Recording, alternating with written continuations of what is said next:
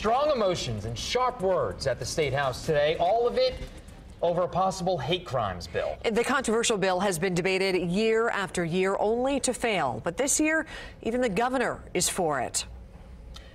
Testimony lasted 3 hours this morning. State House Bureau Chief David Williams shares some of the passionate moments. More than 30 people braved the cameras and lawmakers to testify either in favor of or against this hate crime bill. They showed raw emotion. Go back to Mexico. You don't belong here. Speak English. I've gotten people in my face telling me these things on my own job. I have been threatened. I have been followed. I have been persecuted. I've been a victim of assault where a gun has been pulled on me, yet I was able to get away.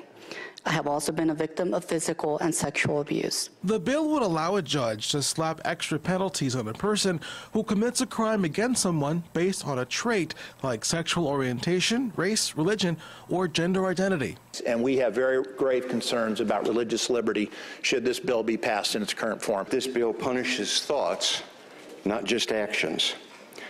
Who is in the all-knowing position of God to judge what was in someone's mind when they committed a crime? Opponents argue Indiana's current laws already protect you, and a bill like this would create a class of specially protected people, as well as limit free speech. What's happening is as soon as we create special classes among Hoosiers, we immediately weaponize the state to punish everybody who wants to speak out against what they happen to disagree with. Last year's Senate hate crime bill fell apart because lawmakers couldn't agree on language.